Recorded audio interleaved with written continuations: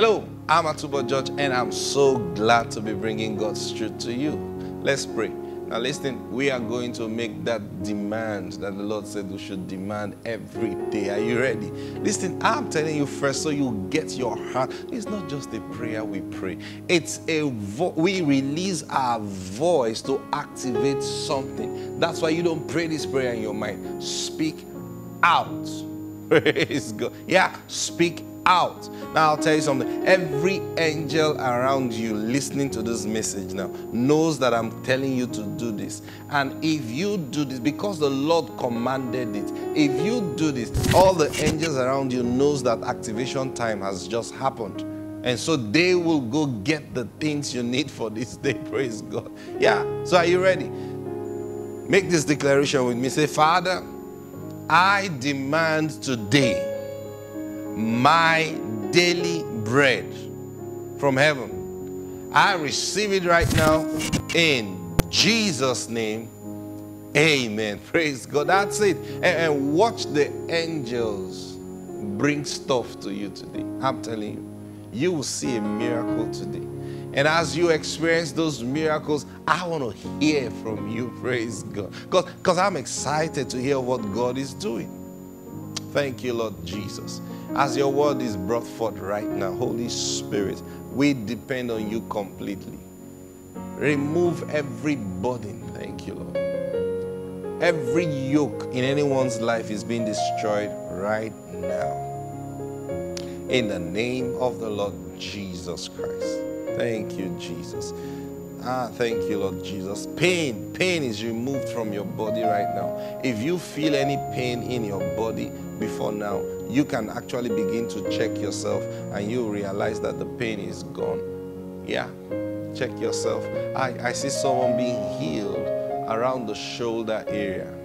Praise God. That the shoulder area, the healing has taken place already. You can begin to twist your hand and you will see that the pain is gone. The socket is free now. Praise God. You can begin to just check it.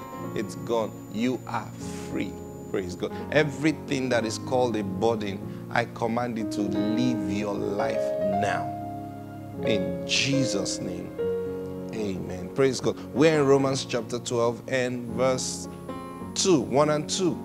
Now verse 2 says, and be not conformed to this world. Why is he telling you to not to be conformed to this world? Because he has told us in verse 1, present your bodies as a living sacrifice unto God. Now when you do that, you don't release your mind to flow in the direction that the world is flowing. Why? Because I told you yesterday, there are rulers of the darkness of this age. There are rulers behind the darkness called poverty. There are rulers behind the darkness called death. There are rulers behind the darkness called sicknesses and diseases. There are rulers. And what are they doing? They want to gain mastery. They want to be called Lord. Now you see, when scripture says, as I live, every knee will bow to me and every tongue will confess that Jesus is Lord. What do you think he's talking about? Why did he say every knee must bow and every tongue must confess to me? Why? You see, because there are other stupid powers and rulers of the darkness who claim lordship. And they claim lordship over your life because they make you confess them as Lord. So you fear them. You fear death. Someone comes and says, look, tomorrow you are going to die. Hey, you begin to shake. You begin to shake. You don't realize that. I don't get death. How will death come? It will take the spirit of death to rule over me before it can capture me. And the spirit of death cannot rule over me because I rule over it. I was telling you yesterday that the Lord will begin to guide your tongue. He will begin to guide your words. He will begin to guide your mannerism, guide your character. You see, now that's what Jesus meant when he said to Peter and the other disciples, I will give you the keys of the kingdom. I will teach you how to unlock all these benefits that belong to you. So the Lord began to tell me stuff about death. He said, don't ever pray death on someone. Don't ever, never get to that place where you're provoked and you pray that someone should die. No, don't. Don't. You remember in scripture, in the book of Ezekiel, when God was speaking to the prophet, and he says, look, when I say to the sinner, you shall surely die. He said, the reason I'm saying this to the sinner is that you will go warn the sinner from me. Why are you going to warn the sinner? Because it's not my desire for him to die. So go warn him. If he would change from that his wicked way, then he would live. If he refuses to change, then of course death will take hold of him. But then his blood, you are free from his blood. So you see. And God never said something like, when I say to the righteous that he will surely die. Now that tells you that death comes because of sin. You say, what are you talking about? Yeah, death comes because of sin. The Bible said the sting of death is sin. I said, what are you trying to say? Yeah, death is a spirit. It hovers and is looking for who to grab. And what it uses to trap people down is what is called its sting. The sting that death uses, according to scriptures, I'm not making this up. It says it is sin.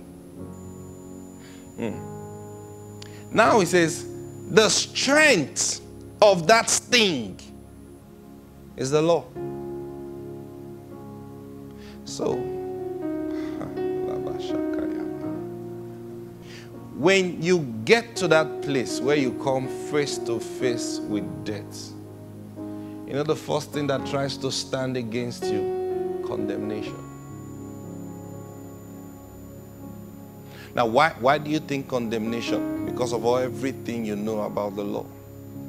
Because you stand before face to face with death, and all you can think about is, what wrong have I done? Oh, has my life been clean? Hey, today the end has come. How I wish. That's all you begin to think about. I remember many, many years ago, I got injured, and my friend took me to the hospital. Back then I was in school then. I was in my 100 level in school. So my friend took me to the school clinic, and the nurse on duty saw the wound and said, wow, they have to give me an injection. And then they gave me a certain injection that time. And then after they gave me the injection, immediately after I took the injection, I was still standing in the injection room. You understand? And suddenly my whole head started going in circles. I started hearing sounds, so loud that I began to ask, who's hitting some metals together? And then my friend was looking at me as in what I said. I said, I'm hearing metals. I'm hearing someone beat metals. Who's doing that? And then suddenly my eyes began to go dim. Everything. I said, nurse, something is not right here. And then she asked me, have you taken this injection before? I said, I don't know. I've never had this experience before.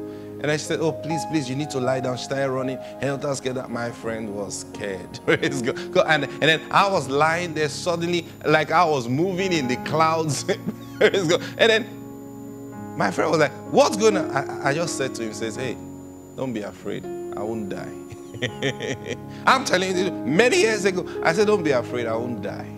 I said it so calmly. And I was there wondering what was going on. I couldn't see what's before me again. Everything I could see was clouds. I'm telling you the truth. This is a personal experience. But I kept saying to him, I said, don't worry, nothing will happen to me. Don't worry, I won't die. I kept talking like that. I won't die. No, I won't die. Until everything began to clear out. Before even the doctor would come or anything, everything began to clear out. The sound, everything just disappeared. Praise God. Why? Now, I didn't let sin, I didn't let condemnation come near me. I was just confident in the Lord. He won't let me die. No, this is not how I'm going to die. Death can't have power over me. I'm telling you what the truth is of these things. The sting of death is sin. So it looks for sin, it looks for disobedience to use against you. And when it finds it, it strikes. Let me tell you something. When we talk about sin, we're not just talking about, physical sins like them, fornication, adultery, lying, all those kind of things. As simple as your disobedience to what the Lord is commanding you to do. It is termed as sin.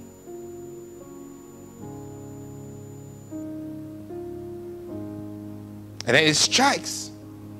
And then when it strikes, what do you do? Because when it strikes, it puts condemnation on the other side. I'm telling you how death operates. This is how death takes people away. When it strikes, it puts condemnation on the other side. You don't know what's going through the heart of the man on the dying bed. You don't know what's going through his heart. He begins to go, Father, can you just forgive me? I'm so sorry. Because in his mind, he is thinking the end has come. So I better make my way right with God. What about walking in righteousness at that time? Not for yourself, but in what Jesus has said and done concerning your life.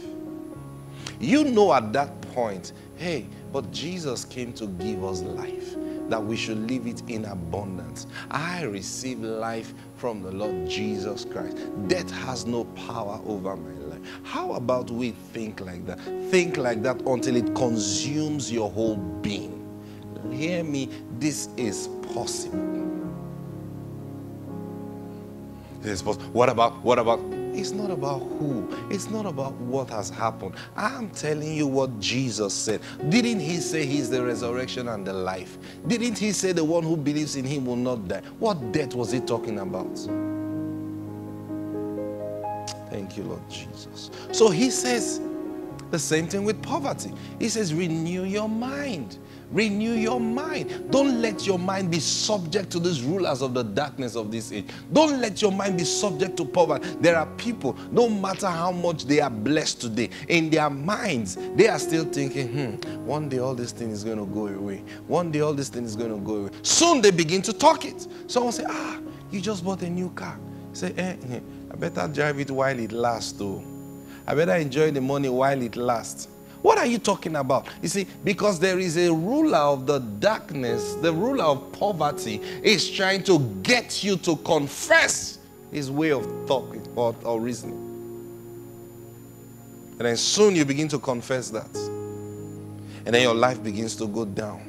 Your life begins to go down. Suddenly you begin to lose stuff. And then you're wondering, but oh God, hey, you have been confessing it. You have submitted yourself to the ruler of the darkness of this age. Hey, renew your mind. Thank you, Lord Jesus. In your marriage, renew your mind.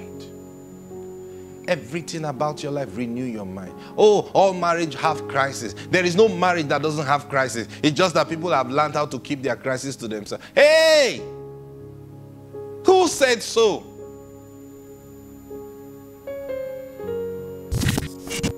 A ruler of the darkness behind divorce, behind broken homes. That ruler is coming after your marriage. And then you're joining them. See, that's how he starts. He begins to whisper things to you and whisper things. And they say, yes, a little thing that happens in your home, you begin to imagine, even if, after all, I won't be the first person to divorce. After all, I won't be the first person to quarrel with my wife. After all, I won't be the first. Come on, who's giving you all those words? That is where you fight the fight of faith. No, because you see, you have given up you've submitted yourself as a living sacrifice. You are not the same with every other person. You are a different person right now. You are a peculiar treasure unto God.